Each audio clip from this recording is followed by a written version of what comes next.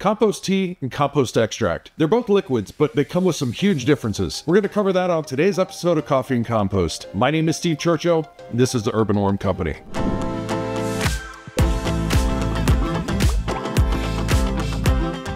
One of the reasons compost, especially vermicompost, is so beneficial to your soil is due to the biology. 1 teaspoon of high-quality vermicompost has over 1 billion microbes, which literally add nutrient cycling life to your soil. But castings are an expensive soil amendment, and farmers are really shocked at the cost, especially if they want to use castings as a top dressing on soil that's growing low-value crops like wheat and corn. We just can't make the economics work for these folks. But the most economical way to spread this goodness on your plants and into your soil is by creating a liquid from the compost which strips the microbes off the surface of the material and puts it into a solution which can be spread easily through anything from a watering can to drip lines to sophisticated large-scale irrigation equipment. But there are 2 categories of this liquid: extract and tea. Now, before I go any further, for the worm farmers out there, I'm not referring to the brown liquid that drips out of the bottom of a worm farm. That mystery juice is called leachate. It's not worm pee, and it's definitely not worm tea. It's excess liquid that typically comes from the breakdown of food waste. Okay, I'm off my soapbox, back to extract and tea.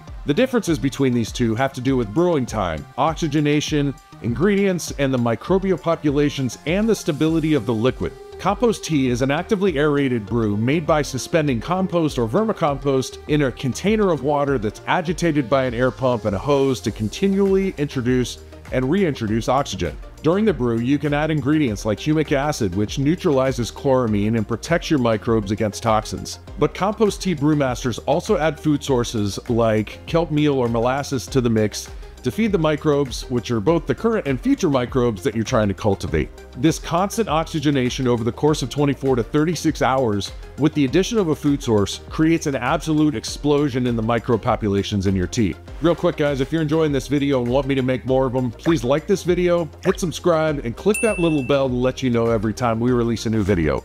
Okay, now back to the topic. The process to make compost extract, on the other hand, does not include lengthy oxygenation or the addition of a microbe-boosting food source, and you can create extract in as little as 10 to 60 minutes as opposed to 24 to 36 hours. And the number of microbes in the extract is a lot less than the exponentially larger populations you get with tea. So you're probably thinking it's actively aerated compost tea for the win, right? Not so fast. There are downsides to aerated tea. Firstly, those trillions of microbes are mouths to feed, and once they exhaust the supply of food and oxygen, much of what happens in the first few hours after you brew an actively aerated tea is complete, the population crashes, the brew's going to go anaerobic, and it'll be easier for pathogens like E. coli to thrive. So you have to use the tea almost immediately after you brew. Secondly, it's not all the microbes in your compost that uniformly explode when it comes to tea. It's only going to be the carbohydrate-hungry bacteria that went nuts for whatever food source you just gave them. And it's not going to be all the bacteria, just the ones that respond positively to whatever food source you've chosen for them.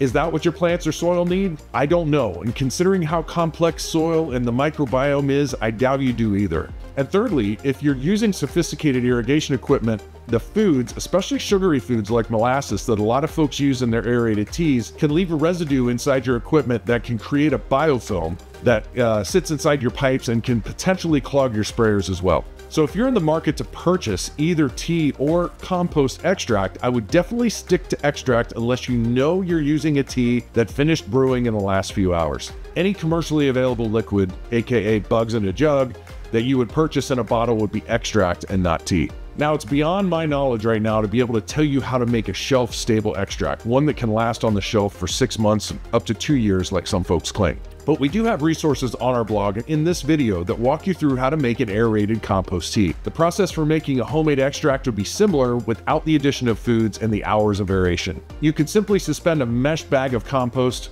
or my favorite, worm castings or vermicompost in a bucket of dechlorinated water, swirl it around for 15 minutes to help pull those microbes off the surface of your vermicompost, and you've got something you can reasonably call extract. It's as simple as that. Now look, I don't have a dog in this fight. The soil world has a lot of quasi-religious fanatics that are either for or against compost tea, biochar, biodynamic farming, Korean natural farming, the soil food web, and a lot more than that. And I don't want to wade into those battles. This video is only meant to show the differences between tea and extract. So please go ahead and push forward with whichever one of these makes sense for you, whether it's the ease of making it or the differences you see it making in your garden. Guys, this is mostly a vermicomposting channel, and I normally stay within my worm lane and my vermicomposting lane. So if you're a vermicomposter, I've got an insane resource for you to download right now. It's the PDF version of our ultimate guide to vermicomposting, where we cover anything from the basics of vermicomposting, how to start and maintain a worm bin, the financial opportunities in vermicomposting, and more.